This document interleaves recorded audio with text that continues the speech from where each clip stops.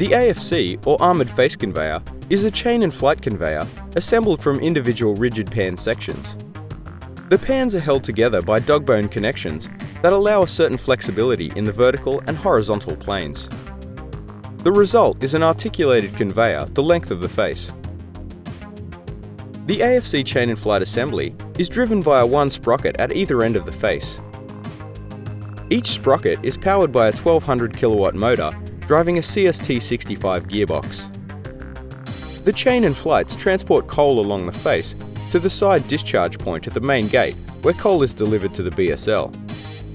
The AFC provides a running surface for skid shoes on the face side of the pan and a rack system at the goaf side of the pan for the shearer's drive sprockets. It also provides a pulling point via the relay bar assembly when advancing shields. The AFC incorporates spill plates at the goaf side of the pan. These keep coal on the AFC, provide protection to the operators, and house hoses and cables. The core components of the AFC covered in this training will include main gate, line pans, inspection pans, AFC chain assembly and flight bars, jumbo track, and the tailgate.